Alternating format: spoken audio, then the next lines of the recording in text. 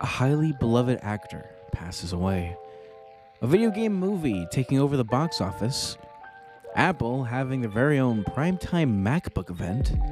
Artists attempting to poison the data that AI takes from them. The United Kingdom sending in a controversial online bill.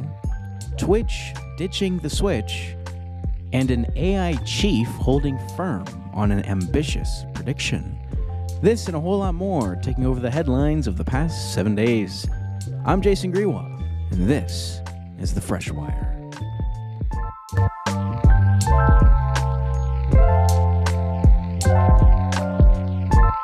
Hey everyone, hope you're all doing well. Welcome back to another episode. It is, as the time I'm recording, 10:17 p.m., October 31st, 2023. Happy Halloween. Hope everyone that does something for Halloween enjoyed doing something. I helped give out candy, and just a few days prior, I went to a Halloween party and enjoyed it. But the party was not in the best mood because just a few hours beforehand, as I was working at where I work, a local news station, I got some very, very unfortunate news, and it's what we're starting it off with. Beloved Friends star and actor Matthew Perry passed away at the age of 54, Saturday afternoon, reportedly. Authorities found him unresponsive at 4 p.m. in a hot tub at his Los Angeles home. No signs of foul play or drugs on the scene. And this was extremely, extremely devastating. As a kid, when I put on Nickelodeon, maybe weekend night or weekday night or whatnot, didn't have to wake up too early, it would be Nick at Night. And it would be either George Lopez or Friends. And I just, nowadays it's seen as like a fantastic show to put on the background, chill out a bit. But when I was a kid, Friends was on. I'd watch it. I couldn't keep my eyes away from it. And it was all of the people that were on screen, but the one that really did stick out was Chandler Bing, which was the character Matthew Perry played.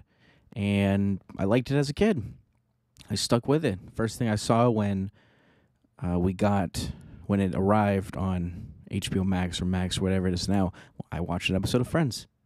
It was a fantastic show. I obviously did not grow up to see it air new episodes, but it was fantastic. And finding out that he passed away was genuinely devastating. It made me see a lot more into his history, that he used to have problems with drugs and alcohol, but it was just recently that he was able to overcome all of it, and it seemed like he was finally in the clear. They just had a reunion of the Friends cast in 2021, and he released a memoir late last year, and it received a lot of good response. A lot of people liked reading it, saw an up-close look into, who he was and how he got to where he is now, sober, but he has now passed away. A lot of tributes came out, and it was very, very sad.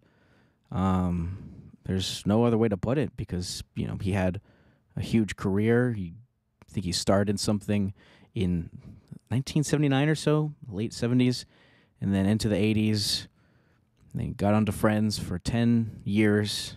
Every episode he took part in.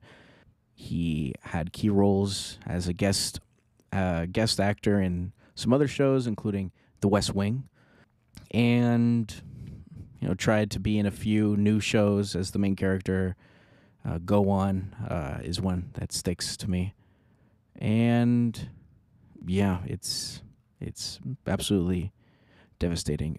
He did not marry or have kids, so as of now, he's survived by his parents. Both, I think, are still alive, and his siblings are half siblings.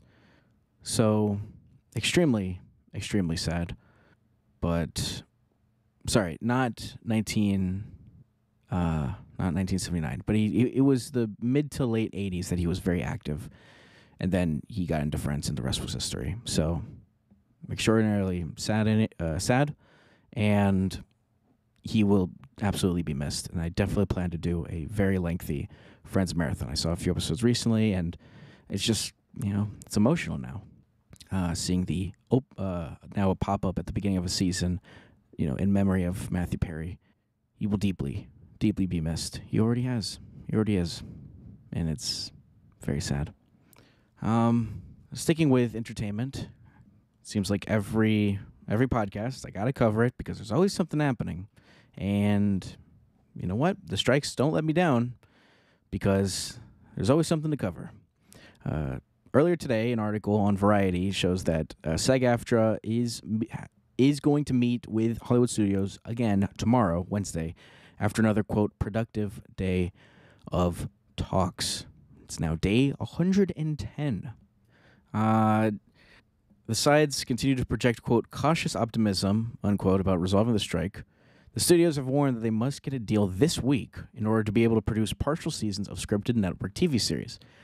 So if something doesn't happen now, we really are going to see big changes in the future on local television and, movies in general. As we consistently have been seeing movies being delayed and whatnot. This is from the article that the union continues to bargain over the use of AI, one of the key remaining issues. The union is forbids studios from using AI to create, quote, digital doubles, but does want language guaranteeing consent and minimum compensation for such use. The union has also sought to restrict AI training on past work and asked for a provision giving the union a veto over AI uses.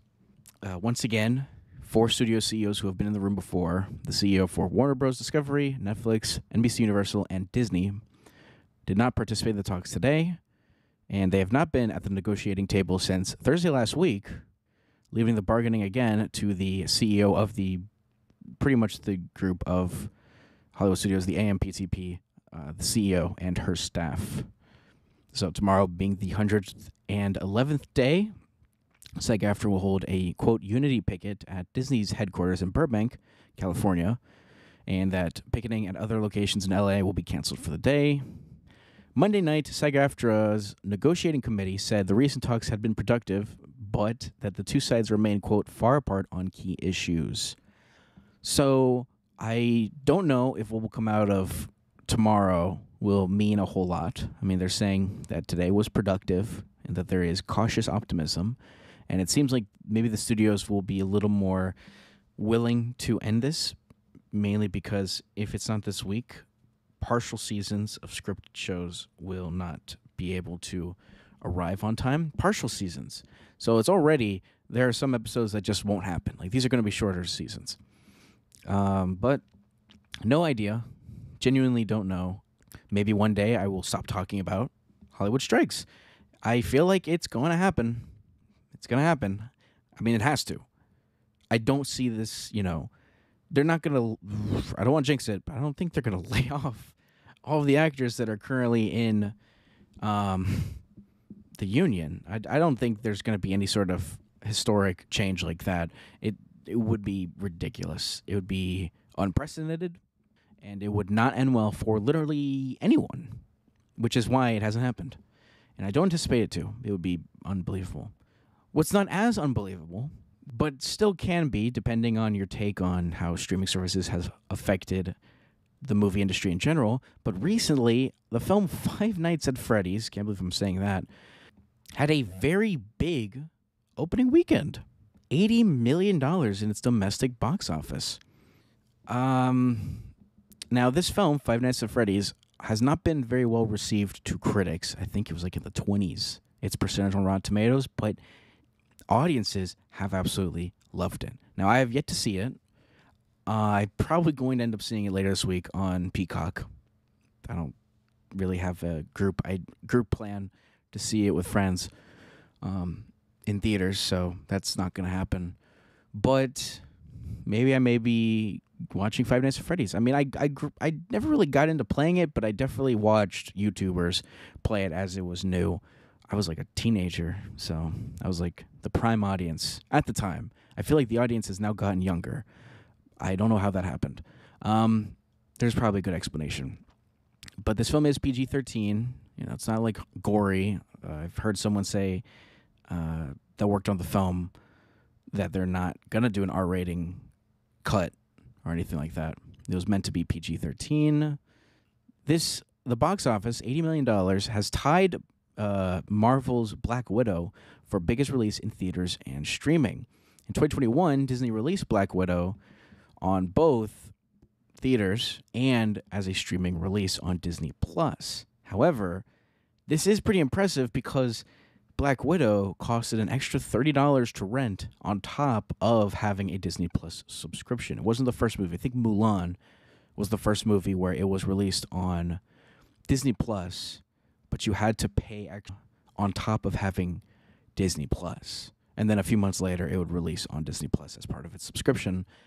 But this was also 2021, so a lot more people may have been willing to watch Black Widow, pay the $30 on Disney Plus, or rather, more people were willing to risk getting COVID-19, and go to a theater during 2021. I think it was mid-2021. Great time, said very few people. But now, things have returned to mostly normal. So Five Nights at Freddy's being this successful with knowing it's on Peacock without any extra cost. You just get a subscription of Peacock and watch Five Nights at Freddy's for, in some areas in the country of the U.S., probably cheaper than seeing it in theaters, which is horrible. But it's interesting. I'm definitely going to check it out. Audiences love it. Critics don't. Nowadays, I find myself more as a lean toward the critics, but I do have a more personal connection with Five Nights at Freddy's as I grew up watching YouTubers play the game through it all. So it's possible that this may be one of the rare times I stick with the audience in favoriting how the movie is. What I did not, but it seems like, and what film that I think got both sides enjoying it, Killers of the Flower Moon, I saw last week. Absolutely fantastic. Turns out some theaters are breaking agreements on Killers of the Flower Moon. It's a very, very lengthy film, 206 minutes, over 3 hours. And I felt it, but I felt it in a good way. I liked how pretty much every minute was utilized, and I really didn't feel like the movie was too slow. I felt like it was just great. It really was just great. It's probably going to win at least one Oscar, maybe two. However, some theaters disagreed with its length being okay and ended up inserting their own intervals, their intermissions between halves of the film, scene ranging from 6 to 15 minutes as of Friday morning last week. 2 European cinema chains and one independent theater in Amsterdam sold tickets with a built-in break. A spokesperson for UCI Cinemas, an exhibition chain with venues in Germany, Italy, Portugal, and Brazil, confirmed all of its nearly 80 theaters had included a 6-minute interval, quote, 6-minute interval towards the middle of the film. So while it's only a very small amount of venues out of the roughly 10,000 globally screening the film, it has been noticed. And it is curious. It's going to be interesting how it's going to, if they're going to get reprimanded for the situation. Domestically, a theater in Colorado, The Lyric, showed the historical drama with an intermission as well for its first few days. However, after getting in trouble with Paramount and Apple Original Films, they did away with it. The companies have been contacting theaters that have violated their contract by splitting up the film and telling them to show, quote, Killers of the Flower Moon as intended, according to an individual with knowledge of the situation. This is from an article by Variety. So, yeah, I mean, this is, it's tough to get through a film that's over 3 hours. I feel like people are starting to get used to it a little bit more ever since Avengers did it so successfully with Avengers Endgame being just over 3 hours. But now, films continue to get even longer, and when films were around this length, a few decades ago, intermissions were actually pretty common when they exceeded 3 hours. But now, films have been built to kind of feel like that it's okay for them to be this length all in one go. And it's, if the director didn't intend for an intermission, there shouldn't be an intermission. I do see why people are, a little tougher to get through films that are nearing 3.5 hours. But come on, when the film is this good, you got to prepare. If you feel like at any opportunity you got to use the restroom, use that restroom. That's what I did. I didn't feel like I had to go, but I knew I had to go at some point. So I did use the restroom before watching the film, and I think I had to use it right after because drink a lot of water. I'm not letting the theater get me in terms of those concessions, but it was quite something. Great film. So now that was the entertainment section, a bit longer than usual because of the passing of Matthew Perry. We're going to get into entertainment entertainment. We're going to get into technology, and there has been a whole lot. Now, normally I would start with the big one, which is Apple. Apple. But I do want to get on a little things that happened not too long after I recorded my podcast. For example, Google Fiber, sometimes called G-Fiber, is starting to work on 20 gigabit speeds utilizing the new Wi-Fi 7 standard, which has not been certified yet. It's still being finalized. But we are starting to see routers using Wi-Fi 7, and it's looking like Google wants to get right to the jump and offer 20 gigabit. I don't know if you've been seeing commercials on TV, but as you probably have, Xfinity, really touting its 10G network, where I don't even think they're offering 10 gigabit now, but the network they're building up, there's going to be 10 gigabit. This network is capable of 10 gigabit. Where you get anywhere near 10 gigabit, well, you're lucky to get over 10 megabit. You can thank ISPs for their incredible lobbying, but that's political. 20 gigabits per second Google Fiber is aiming for. I don't think anyone's close to that. I know AT&T and Xfinity are like 5, 6, maybe a little higher in experiments.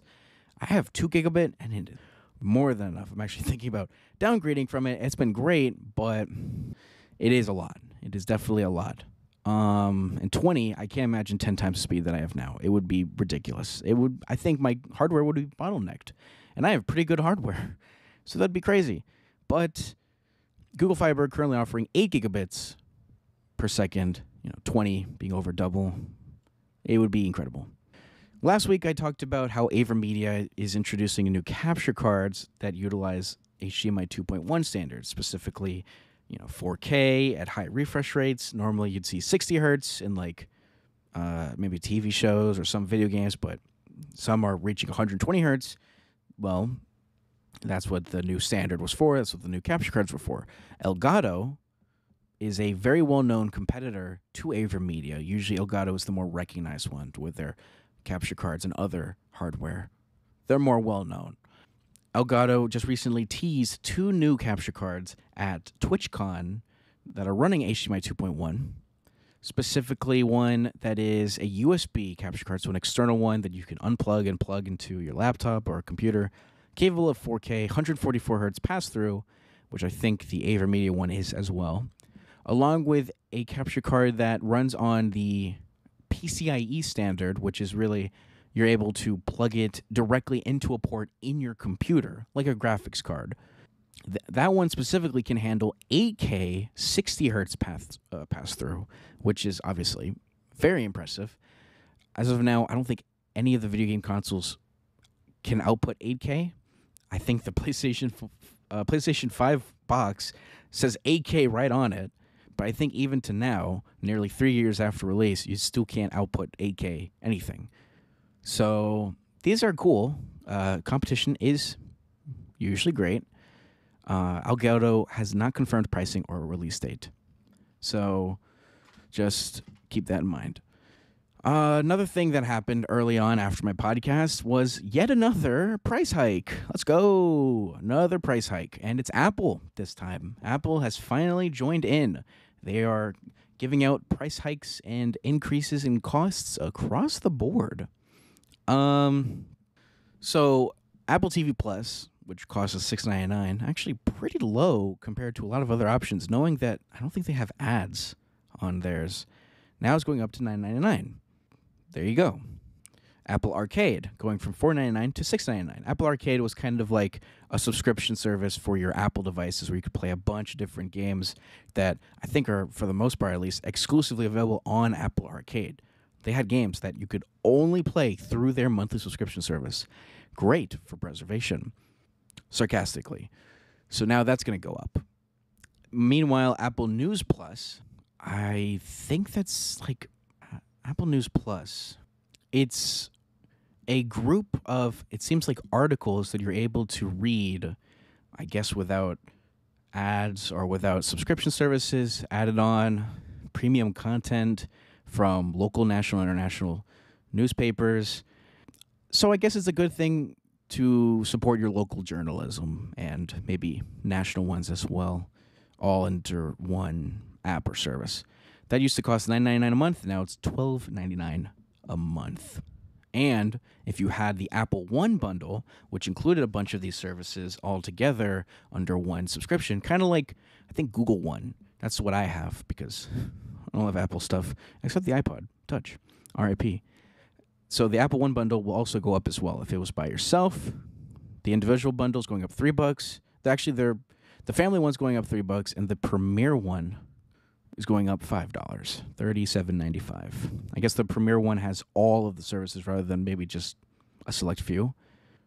Okay, Premier plan includes Fitness Plus and the News Plus subscriptions, which went up, along with 2 terabytes of iCloud Plus storage. $38 for all of that sounds like a lot. I just pay $100 a year for 2 terabytes of storage and a bunch of other stuff.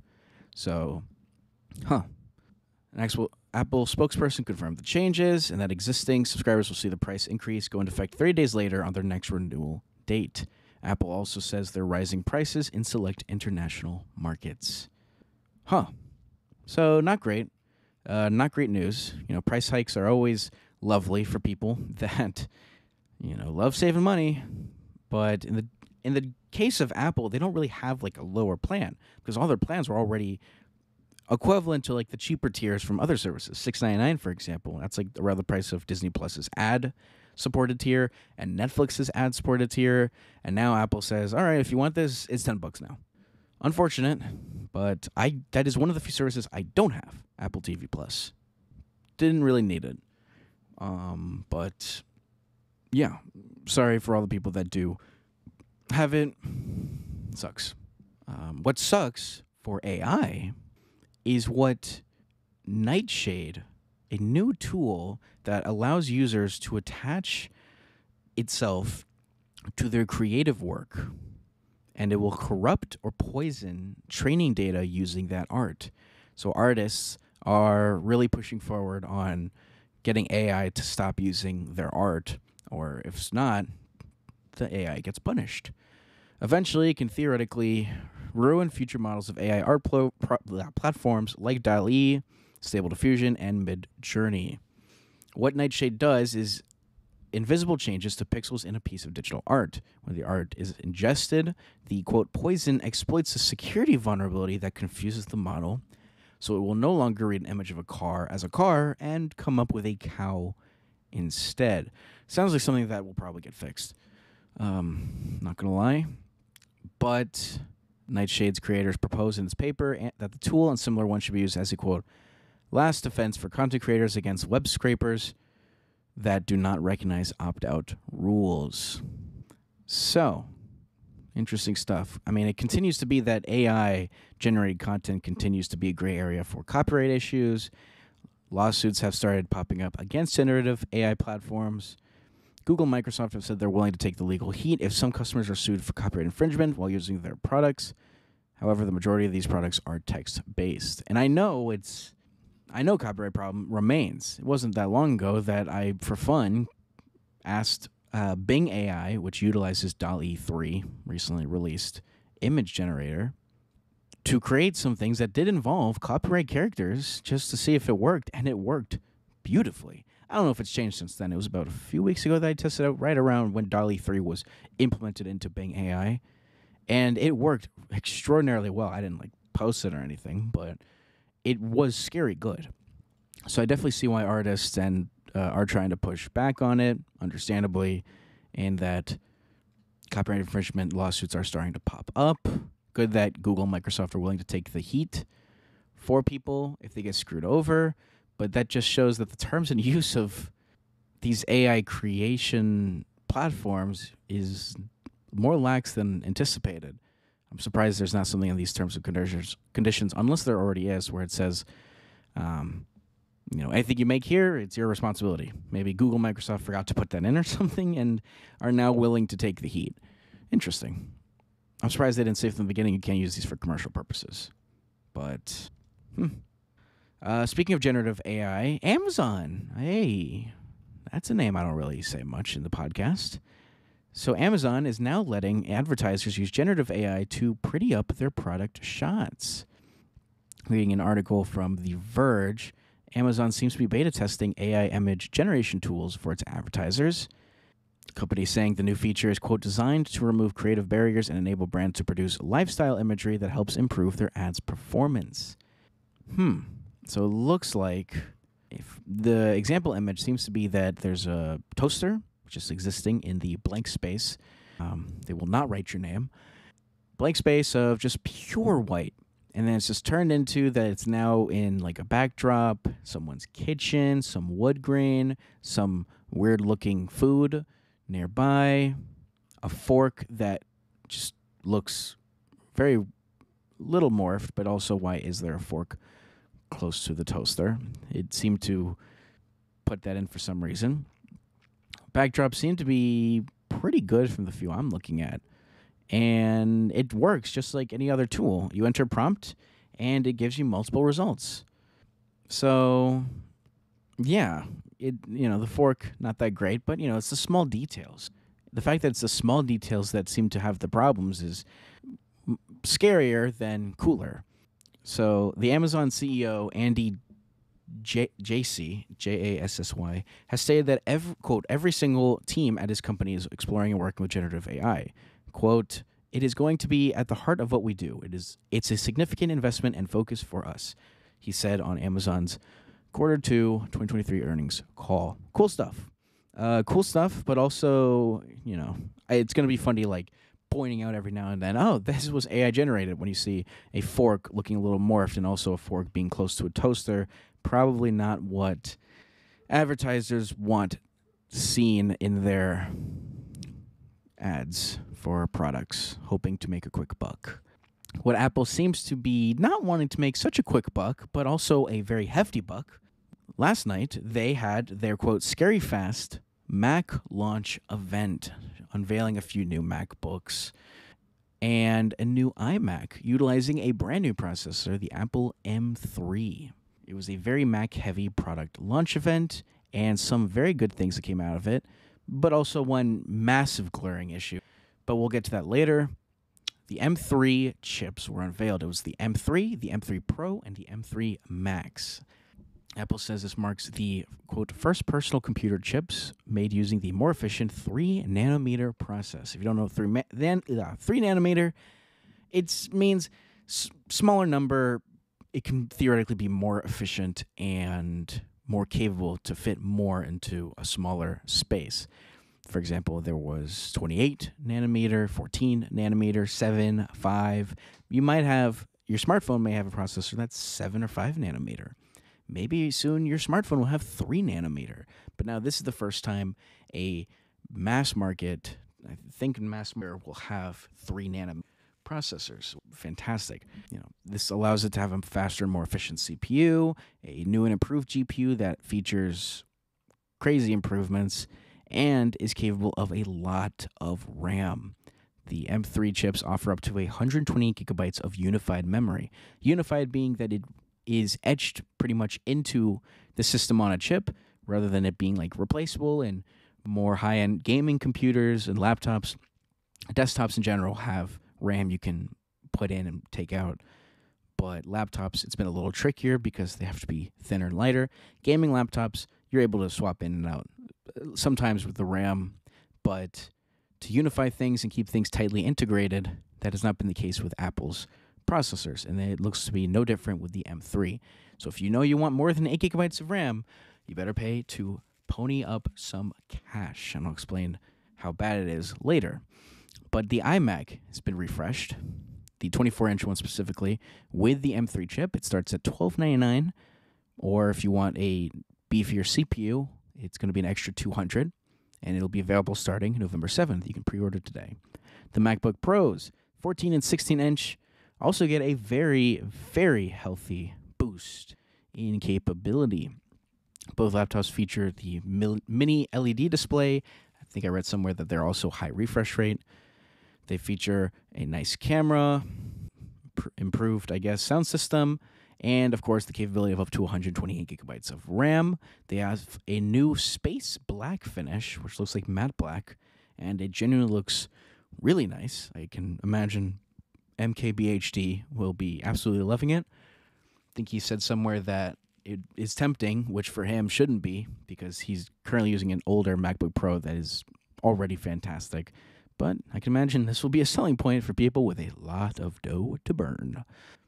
The 14-inch MacBook Pro with the M3 Pro starts at $2,000. The 16-inch starts at $2,400. And there will also be a cheaper 14-inch MacBook Pro that includes the normal M3 chip starting at $1,600. It replaces the 13-inch MacBook Pro that had an M2 chip, and as a result, that does mean goodbye 13-inch MacBook Pro. Now, your only option is 14 or 16-inch, I think. And yeah, that means the touch bar that were in a lot of MacBooks at one point has been now completely taken out. Physical keys have fully returned to all models. Keeping in mind, it does feature 8 gigabytes of RAM, and I have to say, keep in mind, you cannot upgrade the RAM afterward because it's so tightly integrated and pretty much built into the system itself. There's no way to upgrade it. There's no way to replace it. 8 gigabytes of RAM in 2023, entering 2024, is, in my opinion, not good. It is really, really bad. Minimum should be 16 gigabytes of RAM. My laptop has 64. That was upgradable because laptop RAM for older computers has gotten so much cheaper. But you don't want to stick with 8 gigabytes for the duration of your laptop, especially when MacBook Pros are able to last as long as they do. That 8 gigabytes is going to fill up quick. If you're interested in multitasking at all, don't do 8 gigabytes. And it sucks because 16 is going to cost more. And I actually don't know if you can even upgrade this one.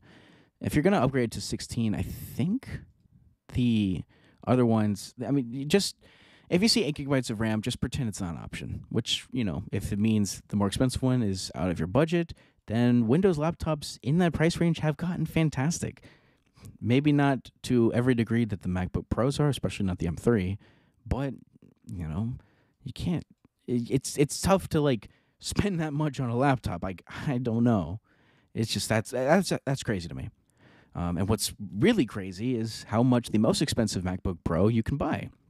If you load up the 16-inch MacBook Pro with 120 gigabytes of RAM and an 8 terabyte SSD and the more powerful M3 processor, which I think was called the M3 Max, not the Ultra. There's no M3 Ultra just yet, but it's the M3 Max. If you put all of that in, a beautiful little computer costs you a whopping $7,200. $7,200 for a laptop. And what's funny is the screenshot shows, oh, don't worry, if you can have the option of paying for it over 12 months, almost $600. That's more than a car payment for a Toyota Corolla with an okay down payment. But it's for a laptop over the span of a year. $7,200. That is insane. The people that need those sort of computers, man, I hope it's covered. Because I can't imagine, and keep in mind, storage, also not upgradable. So if you want more than the default storage, which I think nowadays is 512 gigabytes, not terrible, but if you're in the market for a MacBook Pro, you probably want a lot of storage, and you're going to probably run through that 512 gig very quickly. But yeah, crazy stuff, but I'm glad they are moving forward with making their laptops even better. One thing I also saw that was interesting in the event was that they kept comparing mainly Intel MacBook Pros and the M1 MacBook Pro or MacBook models and iMac, because it's not likely you're going to go from the M2 to the M3. Very few people I can imagine upgrade from Intel's 10th generation processor to its 11th generation processor. While there are consistent improvements with Apple, unlike some years that Intel did not improve meaningfully their processors year after year, these are still extremely expensive laptops, and trade-in values, I can imagine, aren't as great as comparing trading in your phone to the next one. But something that is pretty ridiculous is Just earlier this year, when Apple introduced the iPhone 15 models, it introduced the new USB Type-C port, something that Android users have fallen in love with for, 6 years at least? I think it's 6 years, if not more. They finally went over to the side of USB Type-C, mainly because the European Union introducing legislation to require that port in phones at a certain point, I think next year. Well, it seems like that was not mandated with accessories, because the iMac, as cool as it is with the brand new processor, its keyboard, trackpad, and mouse still use Lightning ports, which means these, and I think the AirPod Maxes, which are Apple's uber high-end headphones, are the only things I can think of that have the old AF Lightning ports. And because of the Magic Mouse with its ridiculous positioning for its port, that does mean in 2023 you can get a brand new iMac that costs $1,300 and still have to charge your mouse from the bottom. Wow, what a world. That sounds genuinely horrific. Meanwhile, there are some manufacturers for Windows mice where you can have the mouse charged just by having it on the mouse pad. It's ridiculous. I don't know. Sometimes Apple loves to innovate and then forgets that they have products that desperately need innovation. But this what I'm about to talk about is actually pretty crazy. The Beatles has one last song coming out. The Beatles, John Lennon, Paul McCartney, George Harrison, Ringo Starr. There was a song that they all worked on that never saw the light of day, and with the power of AI, is finally going to be released.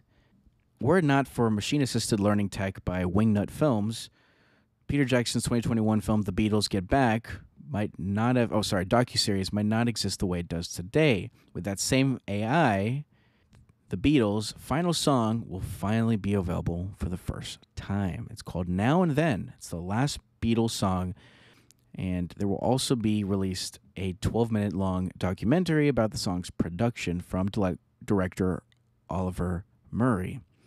McCartney, in a press release, described becoming, quote, quite emotional over hearing Lennon's voice on a genuine Beatles recording in 2023, and Ringo Starr, the other surviving Beatles member, described the process of producing the song as, quote, the closest we'll ever come to having Lennon, but he didn't say Lennon, back in the room. Now and Then will be available also as a double A-side vinyl with Love Me Do, which was the Beatles' first song.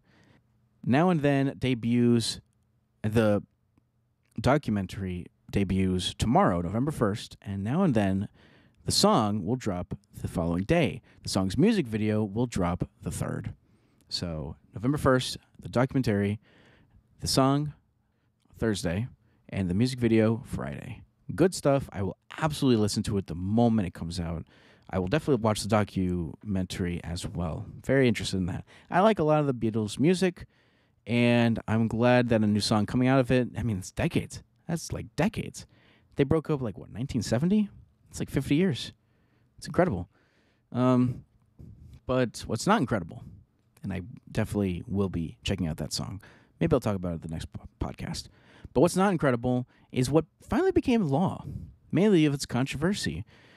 In the United Kingdom, they passed the Online Safety Bill. Now, I think I talked about this in an earlier episode. It aims to make the UK, quote, the safest place in the world to be online, unquote.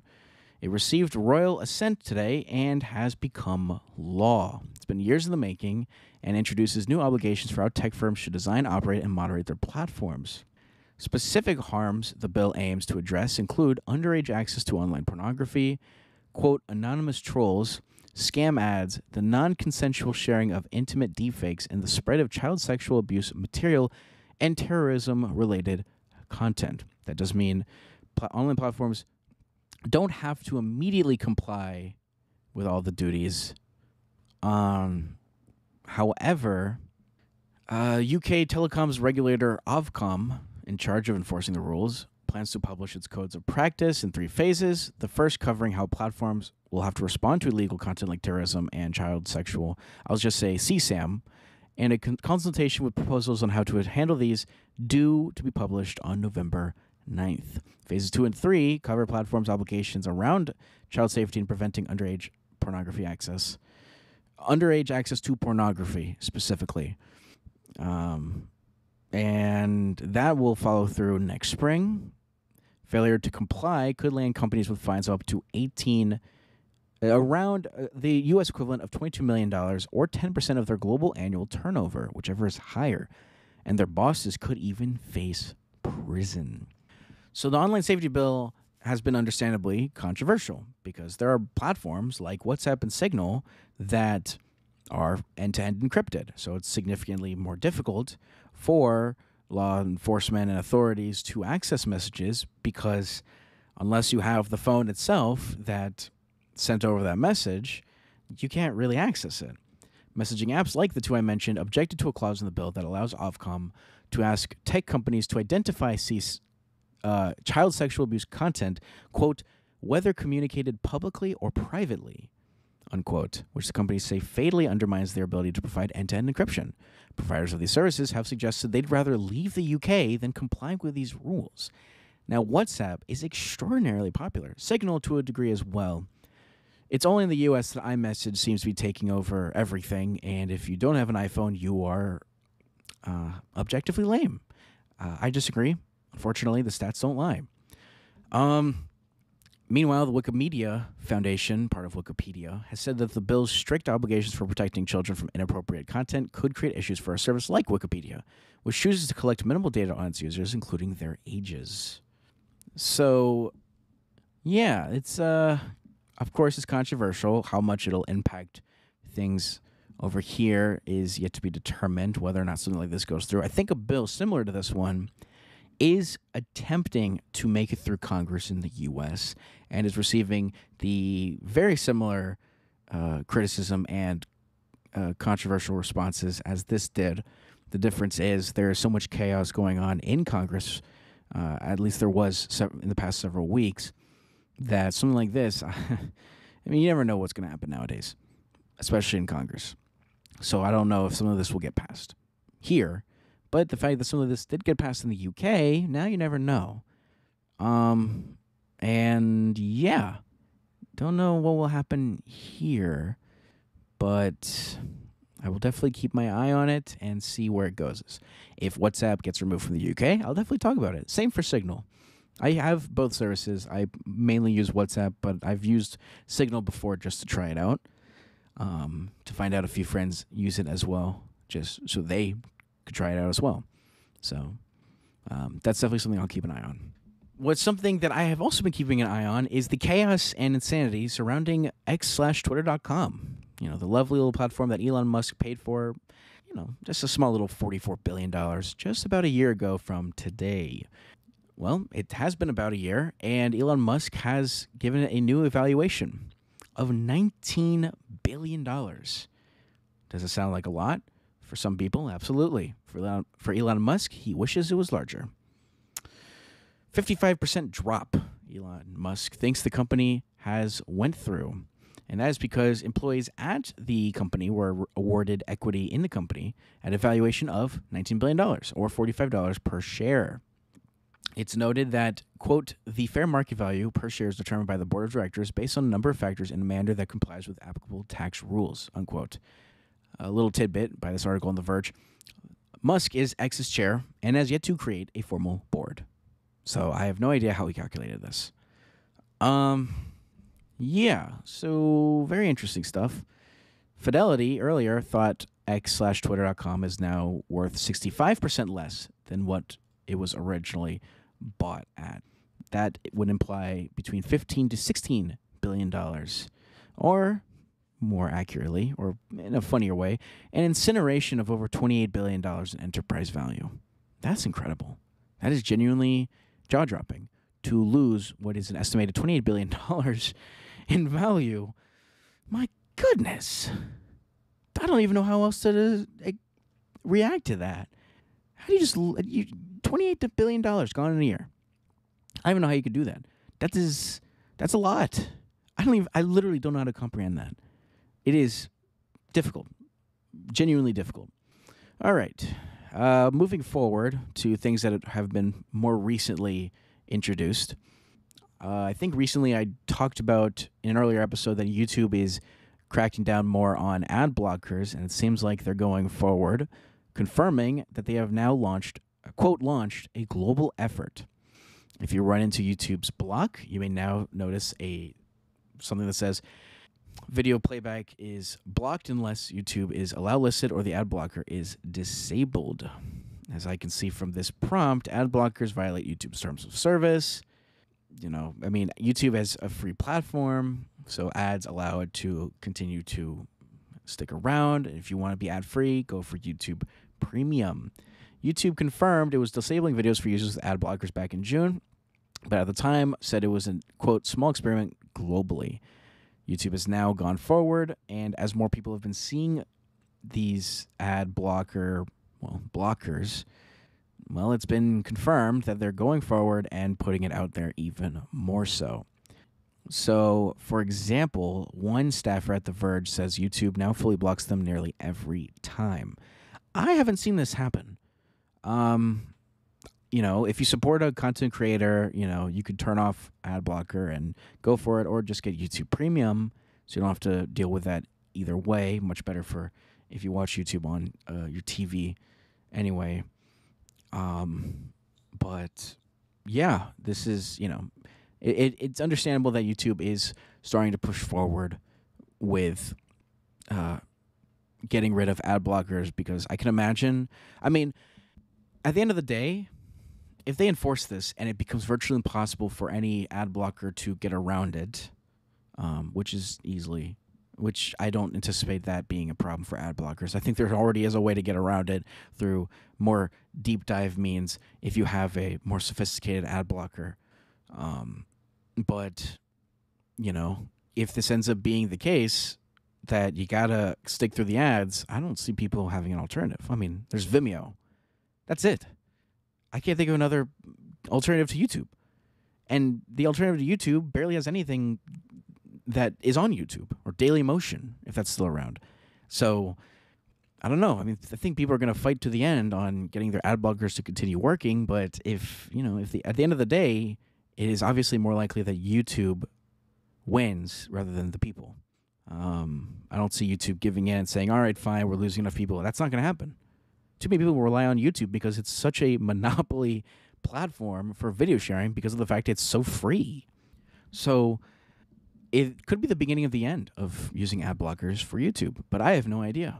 I will definitely keep everyone updated. I haven't had the pop-up happen to me. Every now and then I would see if the pop-up would happen to me, occasionally seeing, let me turn on my ad blocker to see if it pops up for YouTube. And I haven't seen it happen. So while they have said it's a global effort, I haven't seen it happen, as I've said now 3 times.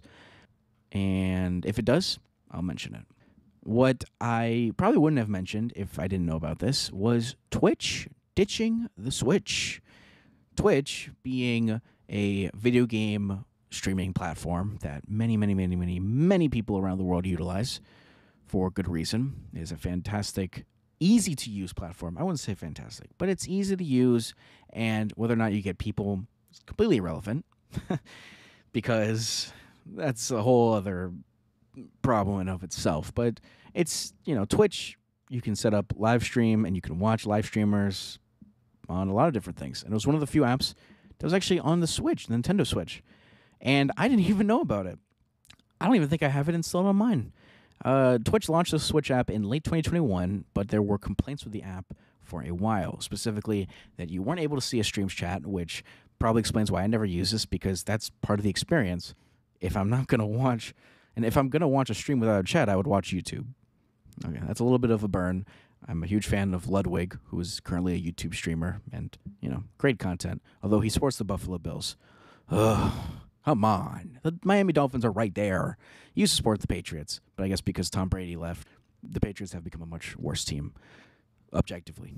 Dolphins just destroyed them, and we beat them now twice this season. Let's go, Dolphins. Play the Kansas City Chiefs Sunday. I fear. That's all I'll say. But that wasn't the only problem. You also couldn't subscribe to creators if you wanted to support them subscribing. Not like subscribing on YouTube, but subscribing that you can give them a monthly amount of money in exchange for maybe emotes, possibly an ad-free experience, or other benefits that may arise. You also couldn't use the app to broadcast your own gameplay. Back in the day of the Xbox One, you had to have the Twitch app and start your live stream in the Twitch app. I remember doing this once because Mixer shut down for the Xbox One back in the heyday several years ago. Mixer was a competitor to Twitch, owned by Microsoft, bought by Microsoft, and eventually was shut down because they couldn't compete. They were giving millions of dollars to content creators, and they just couldn't keep up. Somehow, Facebook Gaming was not doing that that bad compared to Mixer. I don't even know if Facebook Gaming's still a thing, but that's irrelevant, objectively, usually. So that was how it was, but with the Switch, there's no way to live stream from the Nintendo Switch. It just didn't really have the hardware. You were able to take screenshots at launch, and then at some point later, you were able to record the past 30 seconds as a clip. Meanwhile, on my PlayStation 5, I can record the past hour, start a live stream, start a recording, all built into the UI, and I think that was the case for the PS4 as well. And I think that's how it is now for the Xbox Series consoles. I don't own one, specifically the Series X, so I don't know. But that is how it is for the PS5, and I think that's what it is for the PS4. And the Switch, I guess, just didn't have the hardware. But Twitch is now saying that they're pulling the plug on the Switch app, saying that the company is, quote, ending support for the app, according to a support page. They'll be removing the app from the Nintendo eShop, which is equivalent to the PlayStation Store, on November 6th, and people who have already downloaded will, quote, lose access January 31st, 2024. So, I saw one person infamously comparing this, for some reason, to Reddit, which I find funny. Reddit, what they did was effectively make it impossible for third-party apps to exist on the Reddit and utilizing the Reddit platform without paying a hefty sum of money. As a result, nearly all of them were taken out like Order 66. And the current Reddit app is really not good, in my opinion, for at least Android. I don't know about iPhone, but for Android, it just feels a bit buggy, doesn't load that well, and they've been making the mobile website version worse over time. I don't know why one person compared to that, because the Switch does not have a web browser. So once Switch loses Twitch, there will be no official way to watch Twitch unless you hack your Switch, which, if you have an older model, is entirely possible. And I will not say how, because it looks like Nintendo is getting a bit antsy with what they're doing with anything involving hacking their model. This, by the way, I wanted to mention on the subject of Nintendo. Last week, I mentioned that they had new content creating guidelines for their video games, and it did not look great because of how restrictive a lot of it was, especially with game preservationists pretty much getting screwed over and that they weren't allowed to cover anything. But there was another thing that right after I published my episode, I looked into further, and it was genuinely jaw-dropping. It wasn't the only thing that they updated. The big thing for me was the content creating, but it was also that they were going a lot harder down on tournaments that involve Nintendo video games. Because of the rise of tournaments utilizing Super Smash Bros. Melee through online services, it seems like Nintendo wants to make sure if there's ever a tournament using our games, remember, it's copyright, and if you utilize a copyright in a way we don't like, we have the, for some reason, right to completely destroy your life. And that's great. That is great, but not great at all. And I wanted to give my take that apparently it may not be as bad as anticipated because of the licenses that could be provided, but it does look like Super Smash Bros. Melee, if you want to keep doing a tournament on that, it's going to have to be non-profit with, I think, a max of 200 people. It's going to have to be local, using original hardware, original controllers. It pretty much awful. If you're going to do an online Nintendo Smash tournament, it's going to have to be, seems, Ultimate, Super Smash Bros. Ultimate for the Switch. Maybe you can get a license and circumvent a lot of the things that Nintendo's enforcing for non-profit tournaments. But it does look like they really want to hone in and for there to be a large scale Smash tournament, Nintendo wants to be the one hosting it. And all the tiny ones where the people can't even make money off of it, they want that to be the community ones. Pretty much, after some further digging, it doesn't look like it's the end of the world as anticipated. And again, if let's say I did this podcast Wednesday night, I absolutely would have covered this in length. But as it's now been a few days, it looks like it's died down a bit. And we're just going to have to wait a little longer on information on how Nintendo will go forward with it. It looks like there's already a way to apply for a license for tournaments in Japan. I have not checked if it's up in Europe. I don't think it's up in the U.S. yet.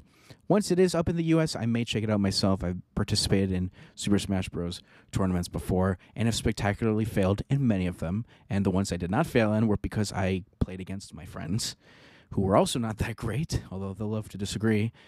And yeah, not great. Not good news.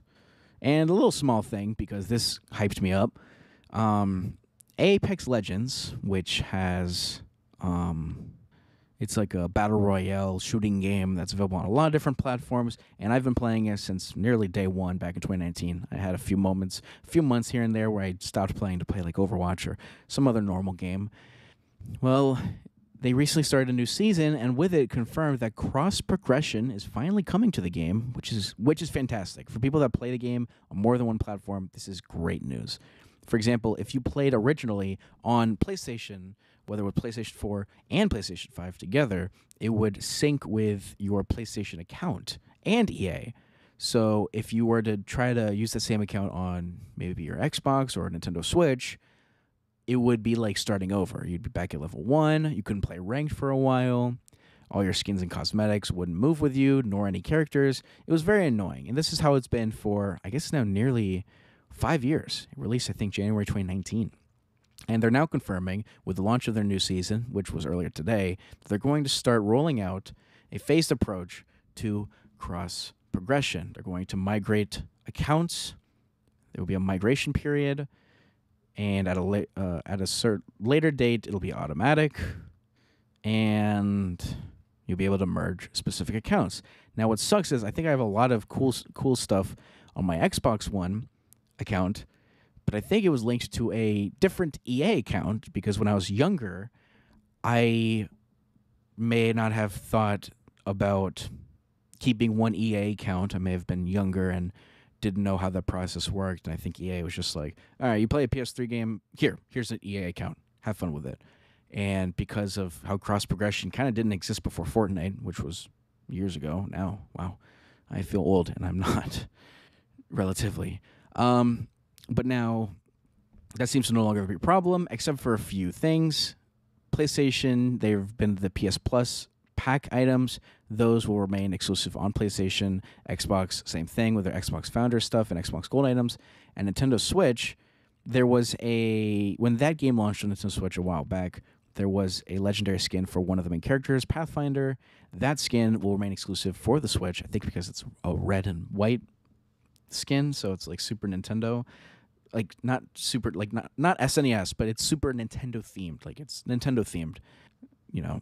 Makes sense. It's why, like in Rocket League, for example, there's Mario and Luigi carts, but when you play against other people and they're on like PlayStation, Xbox, or PC, they're not going to see those skins on those carts. They're going to see basic ones.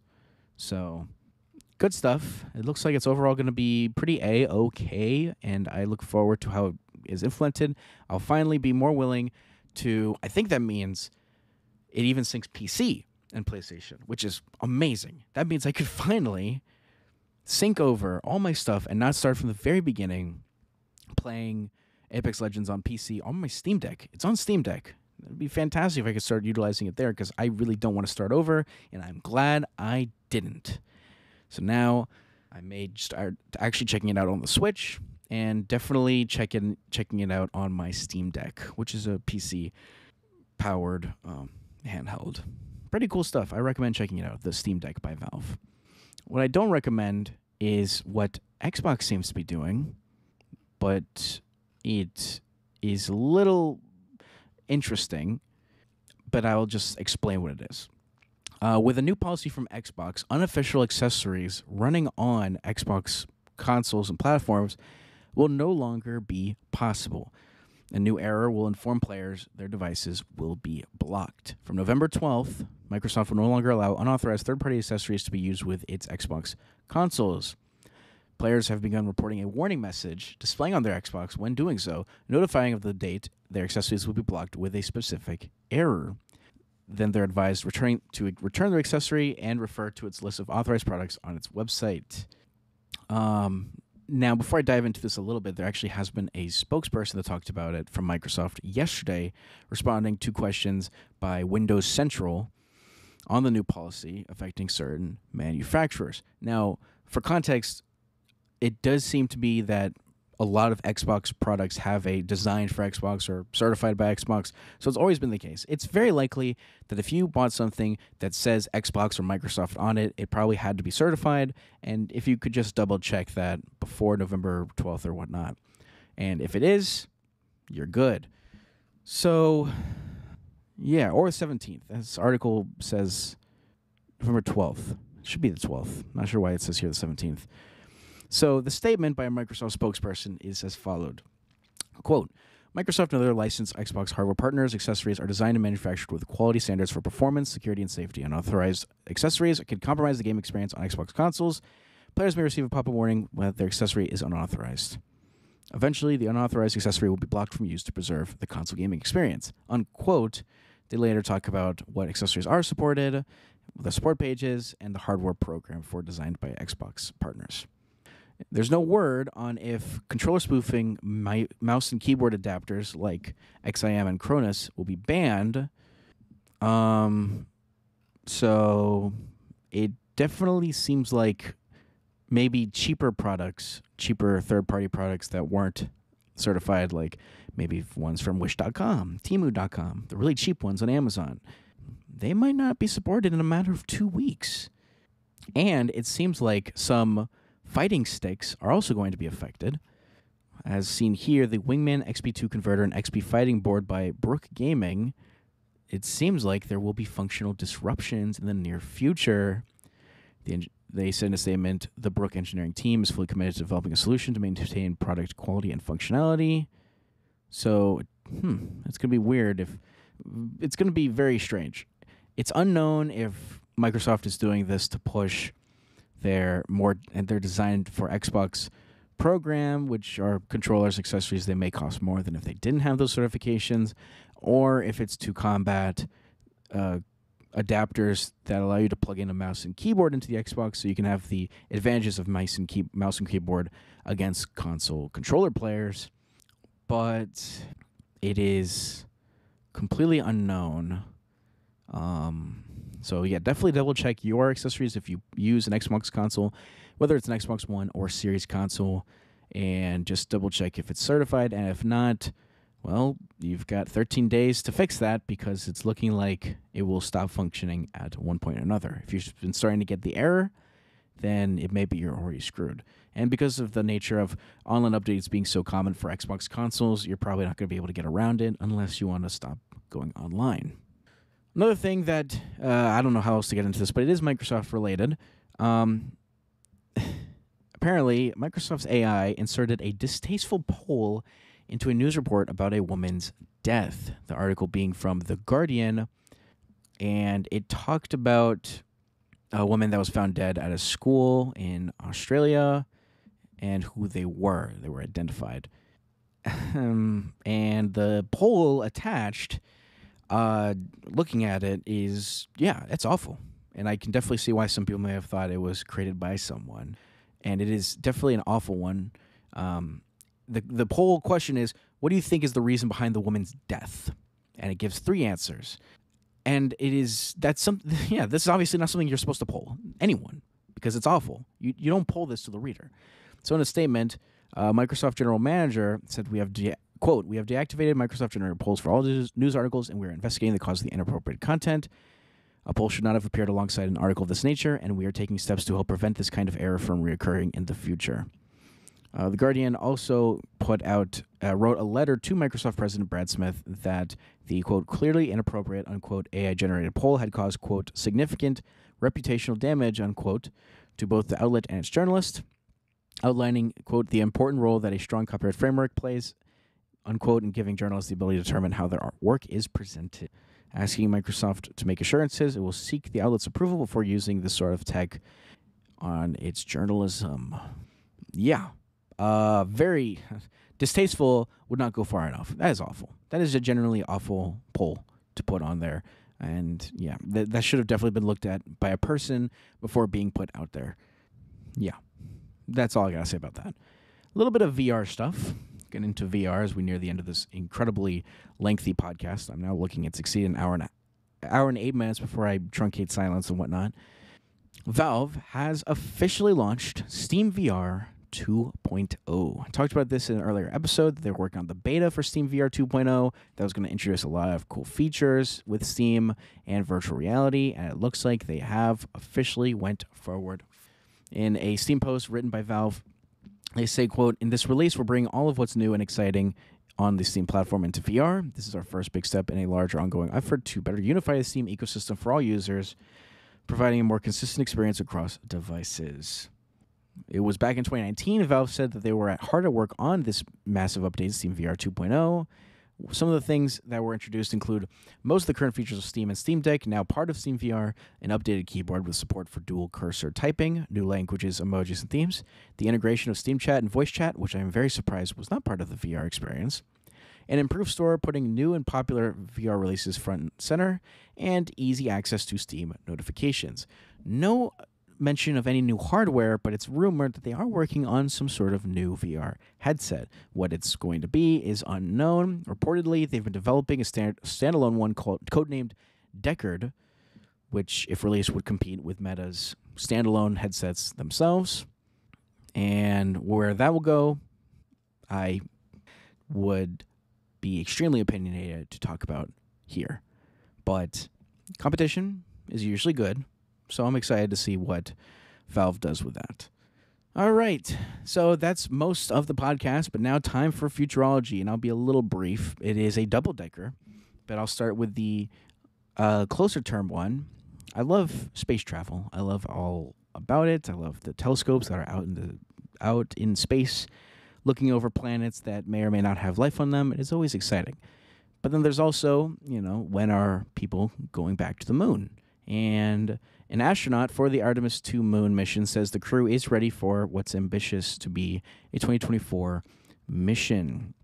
Jeremy Hansen, Canadian astronaut, is one of the mission specialists aboard Artemis 2, which aims to launch 4 people around the moon in 2024. This article written by Space.com. He'll make his first flight to space on a monumental effort. Artemis 2 plans to be the first astronaut mission to visit the moon in over 50 years, kicking off human excursions for the larger Artemis program. The CSA, the Canadian Space Agency, selected Hansen in 2009, having to wait a bit because the contributions from Canada to space were modest compared to other agencies. But, as it's been a while since, things seem to be gearing up, and I will be very excited for when this happens. I hope to see it live. And yeah, very curious stuff. I'm excited for it. Looks like they may be sticking with, as much as they can, the sort of ambitious goal of this launch being next year, and I will keep my eye on it for sure.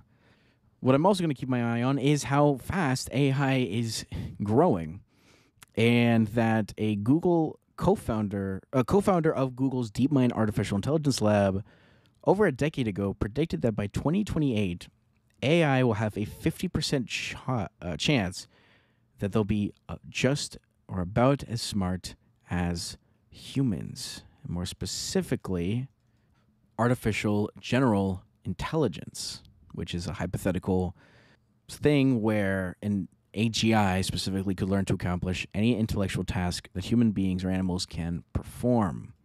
He made that bold prediction over a decade ago and holds firm on it in an interview with tech podcaster Dwarkesh Patel.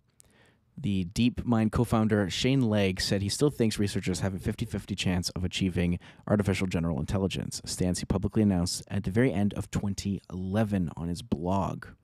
He apparently looked toward the goal post all the way back in 2001 after reading a groundbreaking 1990 book, The Age of Spiritual Machines, that predicted a future of superhuman AIs. Another person that advocated for AGI is OpenAI CEO Sam Altman. OpenAI, the creators of ChatGPT, and I think DALL-E. So, yeah, that's very scary and absolutely possible. 50%, coin flip on whether or not they can achieve that, and it could be more than a coin flip if once it's past 2028. Now, of course, it remains to be seen if there's going to be any powerful legislation toward AI that happens in some countries or worldwide that could hinder the development of AI. So maybe this AGI lofty claim might not happen, or it may will. No idea, but of course we'll have to watch out for that. That sounds scary, though. AGI, artificial general intelligence, being as capable as people. That sounds generally terrifying, and the fact that it is more than possible by the end of this decade will probably be very scary, will keep me up at night, maybe sometimes, but wow, things are looking very weird for AI, and I have no idea if it's a good thing or a bad thing. But as I explained through my whole podcast, AI has a lot of different paths to take, and it seems to be, rather than picking one, it's taking all of them. And I have no idea if that's going to be in anything, in any situation. It doesn't look like it's going to fail like Web3 or crypto, unfortunately, or NFTs did for the most part. So, yeah, as I said for 600 times in this podcast, I will keep my eye on it. A lot of things to keep an eye on. If you have any interest in the tech industry, wow, things are looking strange. And I miss Stranger Things. And that'll be it for me for this podcast. Wow, a very lengthy one. This is probably the longest podcast I have done yet. If you like this, I appreciate everyone that tunes in. And don't forget to check out my website, thefreshwire.com, where I'll be posting this up in the future. Maybe I'll allow comments for people. But in the meantime, you can always send in a voice message, and I'll listen to it over, maybe add it to a future podcast if it's good enough, and cover it in a future episode, whatever you want to talk about. Just let me know. I'm always willing to look into things other people may be interested in so that I can get a closer look and my own perspective on it. But until then, thank you all for listening and tuning in. I once more appreciate it, and I will catch you all around in the next one. Until then, take care of yourselves and have a good one. This has been The Fresh Wire with Jason Grewa. Have a good night, morning, evening, afternoon, or day, wherever you are, wherever you live. Thank you, and have a good one. Peace.